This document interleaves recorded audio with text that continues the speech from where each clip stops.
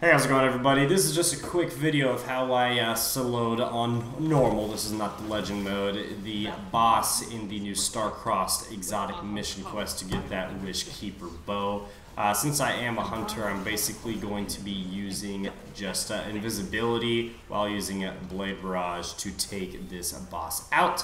At the end of the video, I will show you the setup that I used.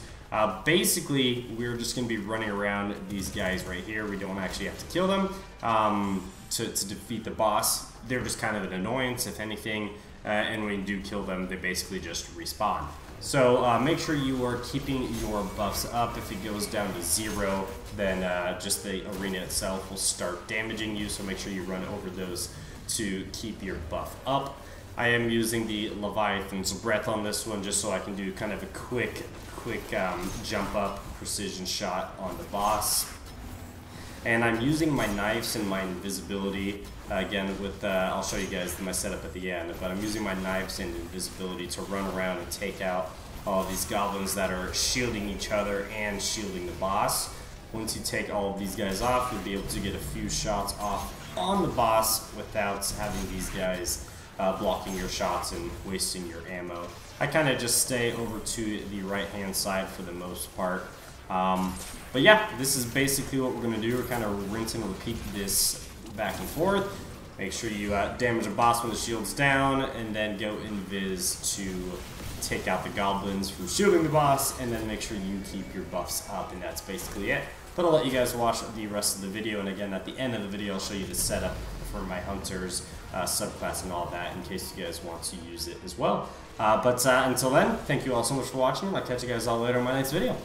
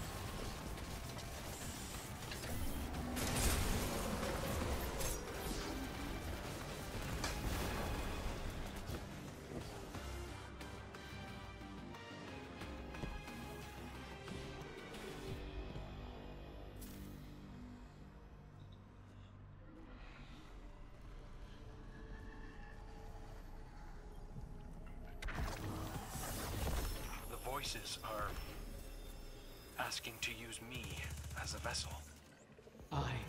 Alright guys, here is the setup for this hunter build. Really good survivability, healing, and invisibility while on a solar hunter, which is good for damage using Blade Barrage. So we are just going to go over everything you need to make this build work, starting with the Assassin's Cowl. Powered melee kills and finishers grant invisibility and healing. Definitely want that on. And for this to all work, you only need a few things. One of them is going to be knock them down. At the bottom, you can see while radiant, final blows with your equipped throwing knife fully refund your melee energy.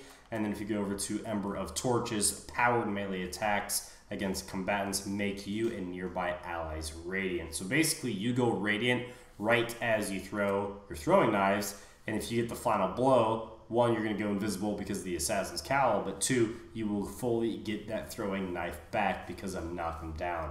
So just kind of, they all work in tandem, goes back and forth. You're able to just do this constantly as long as you're getting the finishing move with the, or I should say the final blow with the throwing knives. Now, if you do not get the final blow with the throwing knives, I suggest throw on Gambler's Dodge. Dodging near enemies fully recharges your melee ability.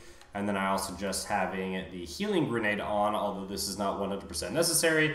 It's just kind of like a safety. You know, you don't have your knives, you don't have your dodge, and you're getting low on health. You've got a healing grenade to keep you alive. But that's basically it. So for the other fragments and stuff, well, let me just run through everything real quick. But that's basically it for this setup. And let's go through this real quick. So we got Blade Barrage, Gambler's Dodge, Triple Jump, Knife Trick, Healing Grenade, Knock 'em Down, and on your mark for the aspects. And for the fragments, Ember of Beams, Singeing, Solace, Torches, and Char. That's going to be it for this one, guys. Hope you guys enjoyed the video, and I'll catch you guys all later on my next video. Have a good one.